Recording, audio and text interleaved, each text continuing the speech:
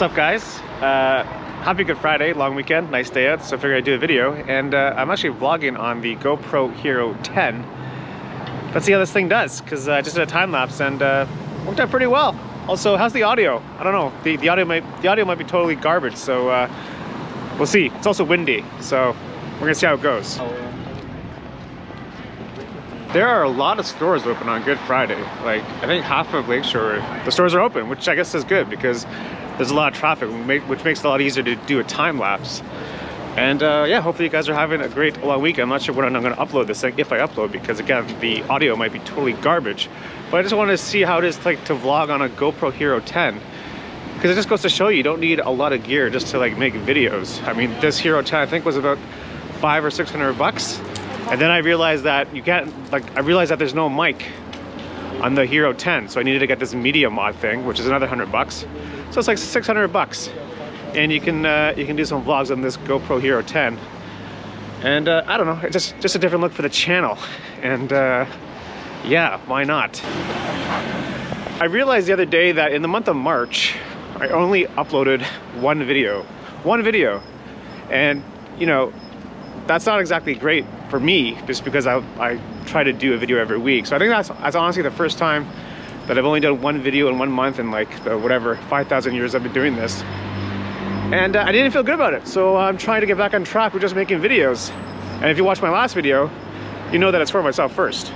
I can see the advantage of vlogging on a GoPro. It's not as noticeable as like kind of vlogging on an actual camera. It's smaller in size, so I can see it kind of being slightly easier to do in public because you don't attract as much attention. You still do, but not as much, like these people over here. So you'll also notice that I'm back wearing my winter jacket, and if you live in the Toronto area, you know that in Toronto we have several false starts for spring, but I believe next week it's going to be 20 degrees. So I think we've officially turned the corner after this weekend, because this weekend is going to be a little bit chilly.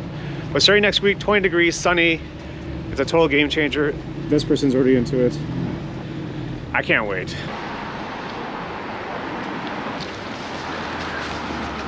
So one of my pet peeves with this GoPro Media Mod is that to change the battery, you have to take the GoPro out of the Media Mod case and put it back in. And it's kind of a pain in the butt, but my battery's dying, so I have no choice. So you have to take out the GoPro from the case, and like the door to the Media Mod is so like tight that I have to use a dime to kind of like open up the door. It's a long story. It's a lot of work just to change the batteries, so I wish GoPro would fix that. I'm not a gear person, but that's one thing I like them to change, because you know, it's a pain in the butt. Okay, we are back in business, full battery charge, so this should last about 10 minutes. And I'm gonna show you guys a part of Oakville along the lake that I've never been to. I was with my buddy Samuel the other day, and look who showed up. If you guys remember, what's up, Samuel, aka Stamina. He's along for the ride today. He's supporting the main. Doing some photography. Yes, sir. This guy's fresh back from Miami. You look good, man. You look rested.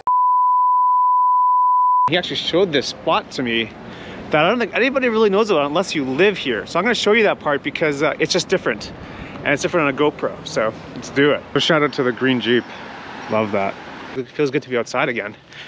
Like, spring is definitely here. People are biking, jogging, walking their dog. It's just a real good change of energy, like a rebirth, rejuvenation, all that stuff it's finally here. We're not just waiting for it, which is great. And if you haven't been on Lakeshore in Oakville, some of these homes are pretty insane.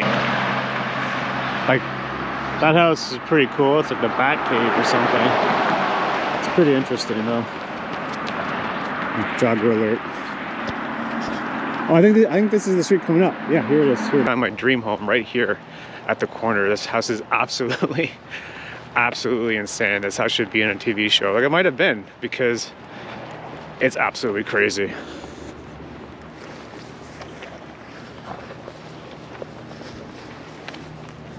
don't know if you guys can see it from here, but let's get closer. Like, look at this house. Look at that house. Absolutely crazy. I just want to know what people do for a living, because some of these homes are absolutely outrageous. I was watching a show on Netflix the other day calling Amazing Interiors, and the homes are kind of normal on the outside, but on the inside it's absolutely crazy. You should go check out that show because you see some pretty cool homes. just goes to show you how much pride people take in their home, right? It's not just a house, it's a home. And yeah, I recommend that show. It's very, very creative, artistic people. But yeah, like, what do these people do for a living? Probably not on YouTube, that's for sure.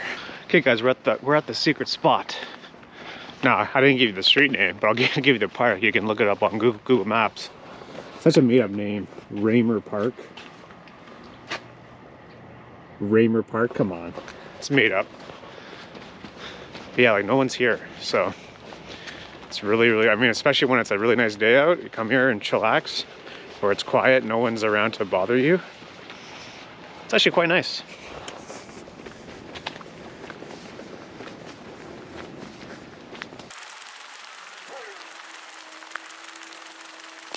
Anyway, here it is.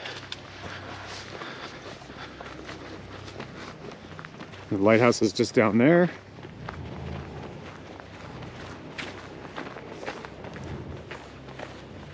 Really calm lake. When I was here with Samuel the other night, the lake was really choppy, but not today. It's pretty calm, which is good. But look at this. There's a home under construction here. But look at this. I've never been here. Look at this. Crazy, crazy. I never knew about this place.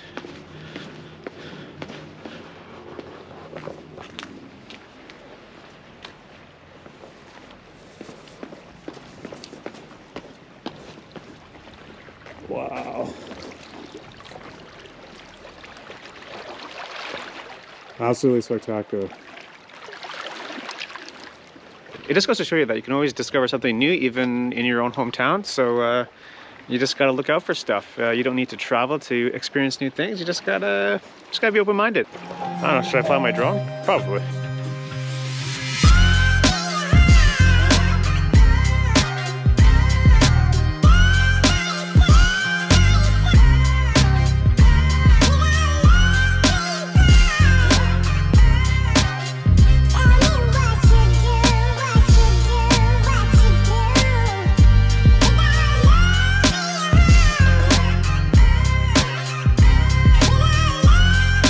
This spot's going to be called, because we have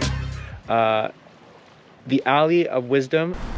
I'm going to call this alley the Alley of Wisdom because I always try to make really important points in this alley, and sometimes they work and sometimes they don't, but hey, I'll give it a shot. The Pier of Knowledge. In the last video I did, I coined the alley up on Lakeshore the Alley of Wisdom. I think I'm going to call this pier the Pier of Knowledge. Welcome to the Pier of Knowledge. It actually kind of works. This is going to be I need a name for this spot. The Balcony of Dreams. How about that? The Balcony of Dreams. You're welcome. I learned something the other day, is that the definition of failure is not trying. So as long as you're trying, you can't fail. Words of wisdom. I think that's a good way to end it. Thanks for watching. Hopefully you took away something from it. If not, I'll try better next time. We'll see you in the next one. Peace.